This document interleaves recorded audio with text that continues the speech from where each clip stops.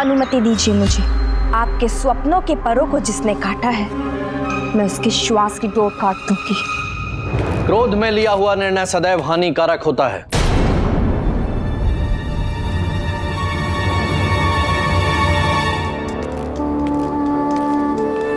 और एक बात स्मरण रहे, पंडित रामाकृष्ण की मृत्यु भी उसे मृत्यु नहीं दे सकती। अर्थात पंडित रामाकृष्ण की हत्या से भी उसकी मृत्यु नहीं होगी, अपितु वो सदैव के लिए विजयनगर के हृदय में अमर हो जाएगा। पंडित रामाकृष्ण विजयनगर की प्रजा के हृदय में, विजयनगर के इतिहास में बसा है। उसकी श्वास का अंत करने से पंडित रामाकृष्ण का अंत नहीं होगा,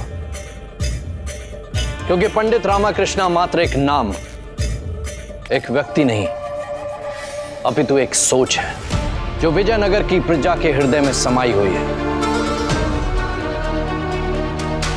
अतः यदि पंडित रामाकृष्ण का संहार करना है तो पहले उस सोच का वध करना होगा। पंडित रामाकृष्ण की श्वास उसकी प्रतिष्ठा में, उस प्रतिष्ठा का अंत करना होगा जिसने पंडित रामाकृष्ण को पूजनीय बना रखा है। आपके कहने का तात्पर्य क्या है? तात्पर्य यह है कि पंडित रामाकृष्ण को विजयनगर की प्रजा के हृदय से निकालना होगा।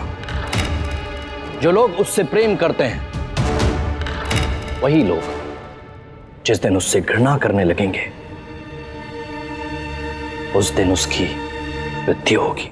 हम जब भी पंडित रामाकृष्ण को देखते हैं तो हमें ऐसा लगता है कि उनके जैसे प्रकांड पंडित को पराजित करना असंभव है, किंतु उसके पश्चात आप आए, महामात्य प्रलयंकर। आपकी उपस्थिति ने हमें यह विश्वास दिलाया कि कोई है जो हमारे पक्ष में, जो पंडित रामाकृष्ण का मुकाबला भी कर सकता है और उन्हें पराजित भी।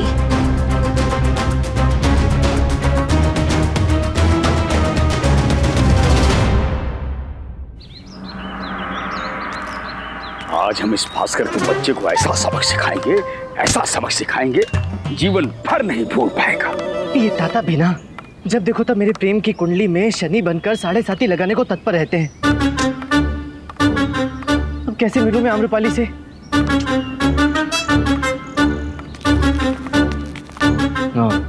राहु केतु भी आ गए, इन्हीं की कमी थी। अब लगता है शनि को भगाने के लिए राहु केतु की सहायता लेनी पड़ेगी। ये आप, बस आप दोनों से थोड़ी सी सहायता चाहिए थी। बताओ बताओ।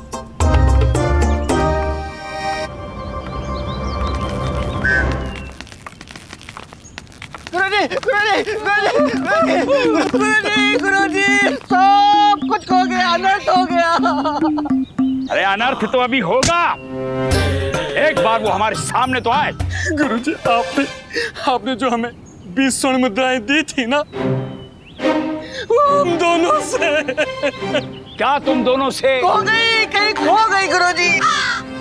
अरे मूर्ख कहीं के, एक कार्य भी उचित प्रकार से नहीं करते हो।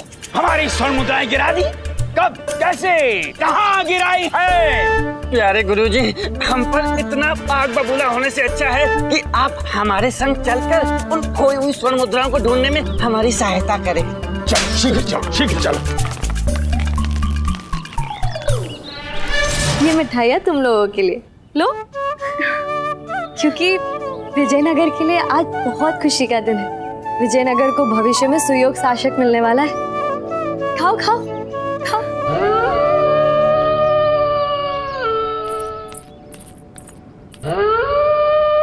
भास्कर,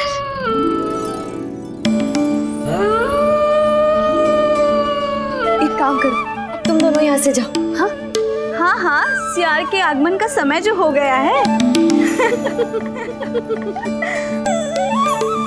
हंसती रहोगी क्या? जाओगी? हाँ।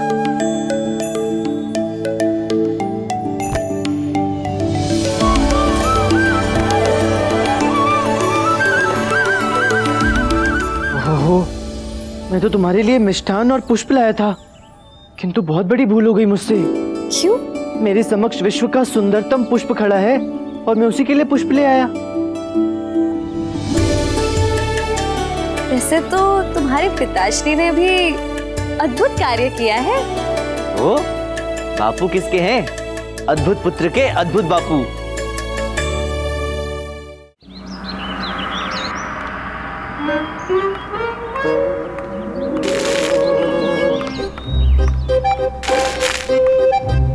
ढूंढिए गुरुजी, ढूंढिए, ढंग से ढूंढिए, यहाँ ढूंढ लिया, वहाँ भी ढूंढिए, मिल जाएगा। देखते हैं। हाँ, ढूंढते जाइए। हमने तो आज इन्हें कोई स्वर्ण मुद्रा दी ही नहीं।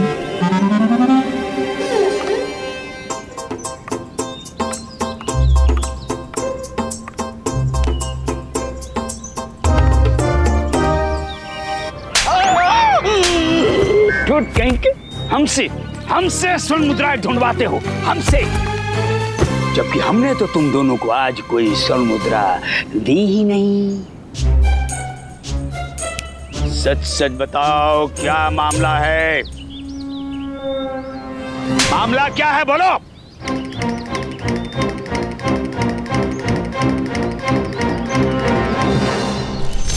भास्कर, बताओ हमें मामला क्या है? ये पुष्प और ये मिठाई किस लिए? बताओ हमें। ये मिष्ठान खाने के लिए और पुष्प तुम्हारे सुंदर केश में लगाने के लिए। रुको!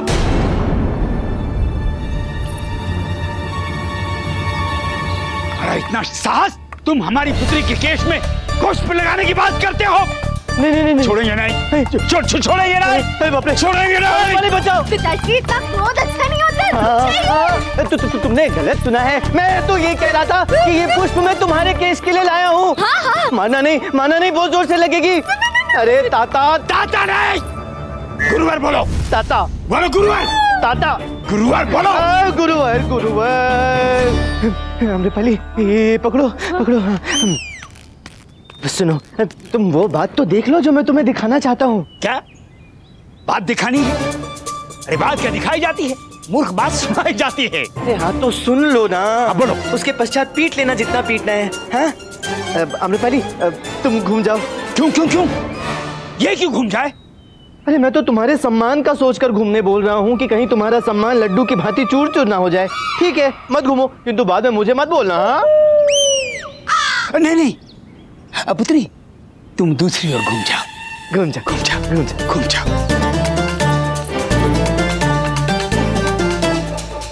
अब बताओ क्या बात है? हाँ?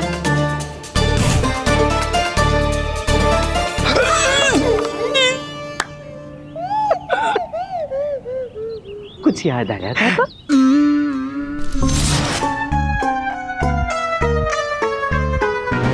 भास्कर! अच्छा सुनो ना, बता दूं? नहीं। बता दे तो। नहीं, बता देता हूँ। अमृतपाली, चलो मेरे साथ। हाँ? किंतु कहाँ? हो, तुम समझ नहीं रही हो। ताता, अमृतपाली को बोलो ना वो मेरे साथ चले। हाँ पुत्री, जाओ, शीघ्र यहाँ से जाओ। देखा, अब तो तुम्हारे पिताश्री ने भी आगे दे दी। चलो। हाँ, धन्यवाद ताता। पंडित रामकृष्ण!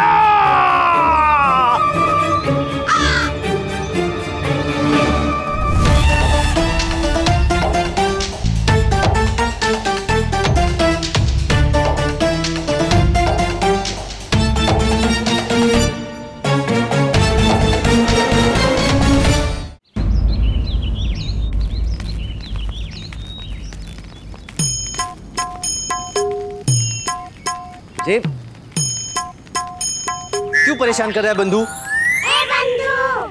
क्योंकि तू विक्षिप्त हो चुका है। क्यों रानी से उलझ रहा है रामा? इतने वर्षों पश्चात विजयनगर आए हैं, शांति से नहीं रहने देगा तू।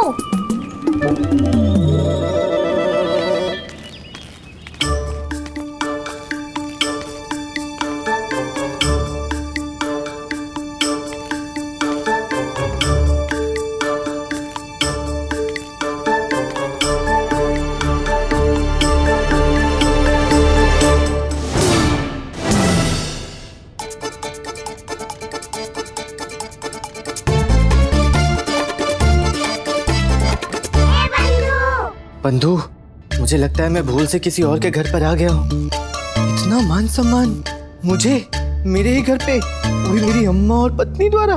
रामा, तू समझा नहीं, बलि देने से पूर्व ऐसे ही सत्कार होता है।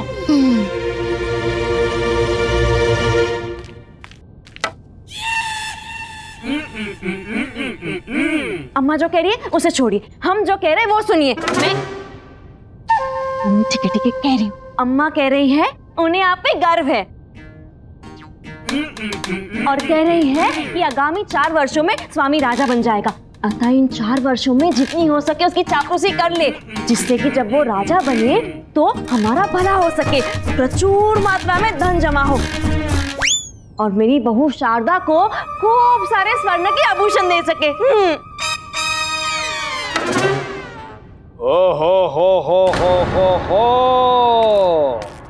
ये चाल चली है आपने पंडित रामाकृष्णा।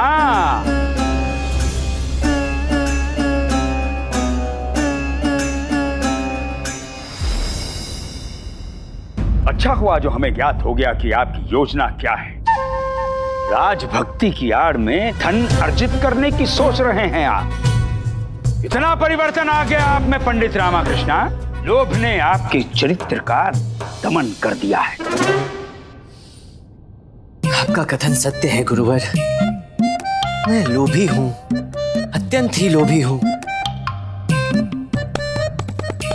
किंतु मुझे धन का लोभ नहीं है, मुझे प्रजा के कल्याण का लोभ है। विजयनगर के संविधान की रक्षा का लोभ है। पूरे विश्व में विजयनगर को सर्वश्रेष्ठ राज्य का उदाहरण बनाने का लोभ है।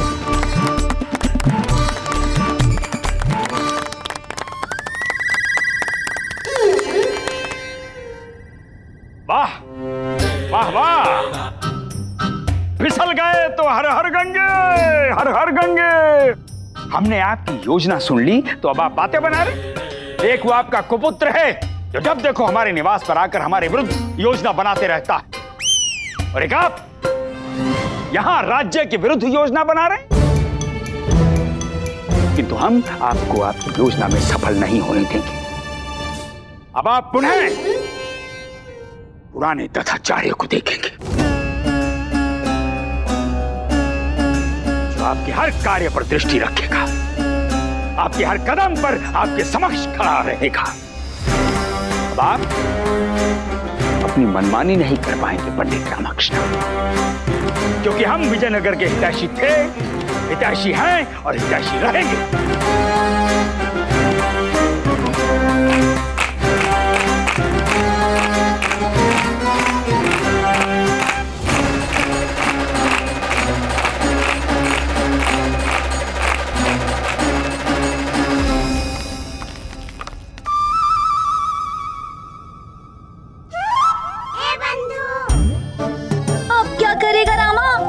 पूर्व की भांति ही ये गुरुवर तुझे त्रास देगा। कभी कभी तो मुझे संदेह होता है कि इसका जन्म ही तुझे परेशान करने के लिए हुआ है। सावधान रामा, सावधान। महारानी सुलक्षणा देवी की, भावी महाराज स्वामी की, महारानी सुलक्षणा देवी की, भावी महाराज स्वामी की, महारानी सुलक्षणा देवी की।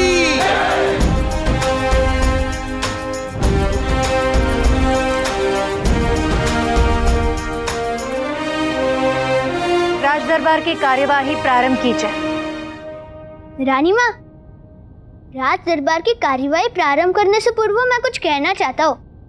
कहो स्वामी। रानी माँ, मेरा एक मित्र है जो अपने पिता से बहुत परेशान है।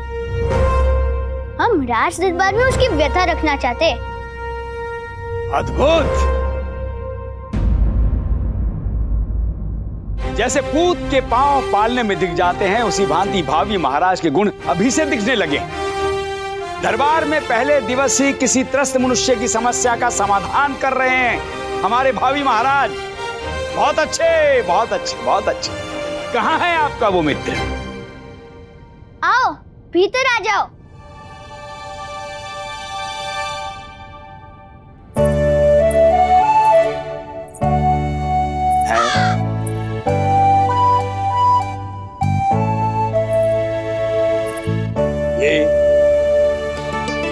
तो कन्या है। प्रतिभा, भयभीत ना हो, अंदर आ जाओ। इस राज दरबार में सबको न्याय मिलता है, तुम्हें भी मिलेगा। अपने समस्या का वर्णन करो।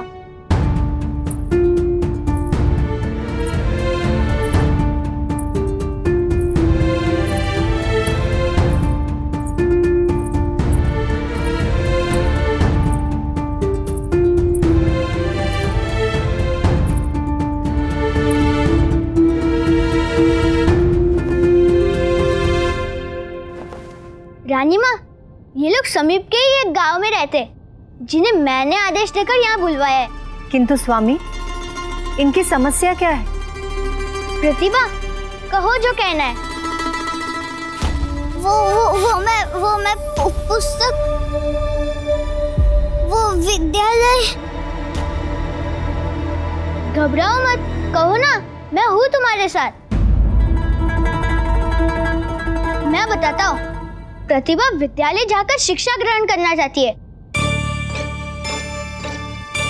अध्ययन में इसकी रुचि है, किंतु इसके पिता इसे विद्यालय नहीं भेजना चाहते। इसका अध्ययन करना उन्हें प्रिय नहीं लगता, क्योंकि उनका मानना यह है कि कन्याओं को शिक्षा का अधिकार नहीं है। वो शिक्षा ग्रहण करके क्या करेगी? और आज मैं इस राज दरबार में प्रतिभा के माध्यम से यह प्रश्न उठाना चाहता हूँ कि ऐसा क्यों है कि कन्याओं को अध्ययन का, शिक्षा का अधिकार नहीं है?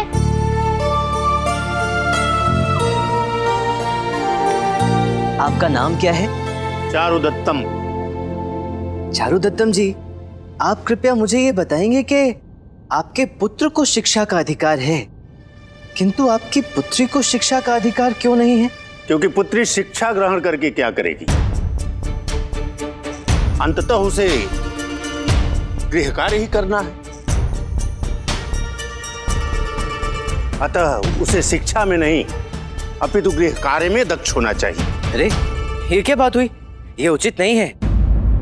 पुत्र हो या पुत्री, उसे खासकर दरबार की कार्रवाई में बाधा मत डाल। देवी, आप तो इस कन्या की माता हैं। आपका इस विषय में क्या कथन है?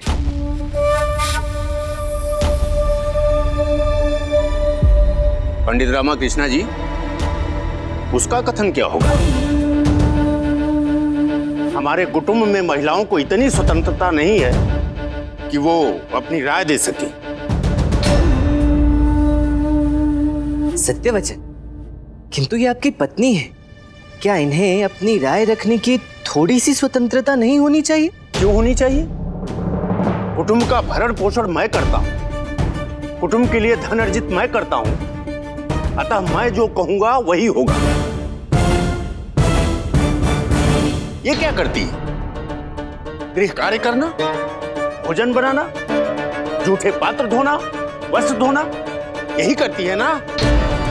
जो कुटुंब चलाता है उसी का अधिकार होता है अपनी बात कहने का और उसका अनुसरण भी करवाने का। किंतु चारुदत्तम जी, स्त्री हो या पुरुष, पुत्र हो या पुत्री, अपना पक्ष रखने का अधिकार तो सभी का होता है ना?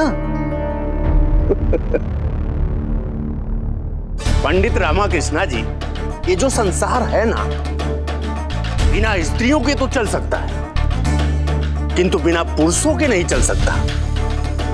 यहां तक कि स्त्री अपने जीवन यापन से लेकर हर बात के लिए पुरुषों पर निर्भर होती है।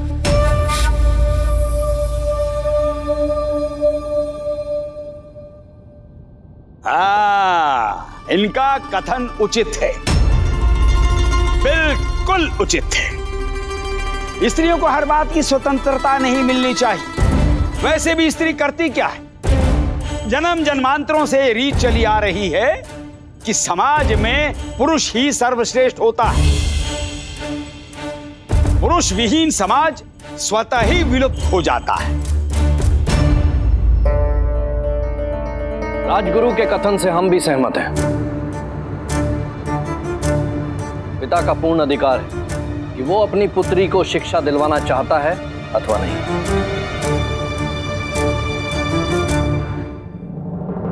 हमने उचित कहा ना? हम भी राजगुरु जी और महामात्य जी के कथन से सहमत हैं।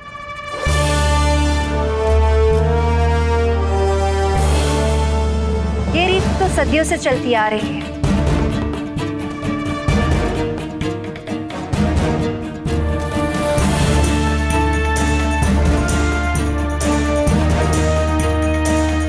बापू, तुम कुछ कर क्यों नहीं रहे? स्त्रियों के साथ ऐसा अन्याय होता हुआ तुम कैसे देख सकते हो?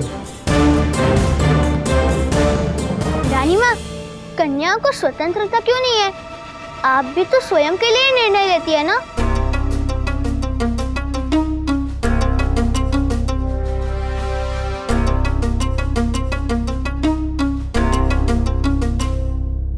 हमारी बात अलग है स्वामी।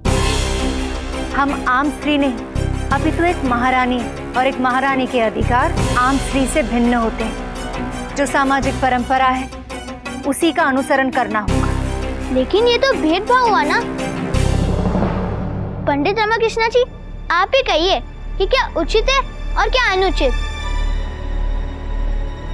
जी राजकुमार, क्या है कि चारु दत्तम जी का कथन उचित है।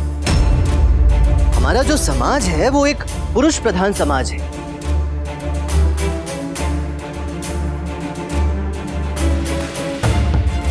जहां पुरुषों के अधिकार स्त्रियों के अधिकार से कहीं अधिक होते हैं। अतः कुटुंब के मुखिया को यह अधिकार होता है कि वो अपनी पत्नी अथवा पुत्री के विषय में जो भी निर्णय लेना चाहे ले सकता है।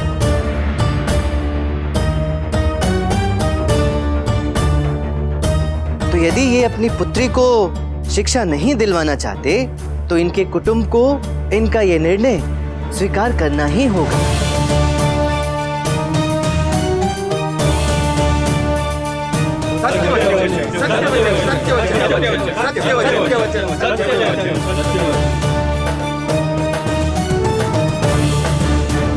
बापू, ऐसी सोच का समर्थन कैसे कर सकते हैं? For more updates, subscribe to our channel, click the show links and enjoy watching the videos.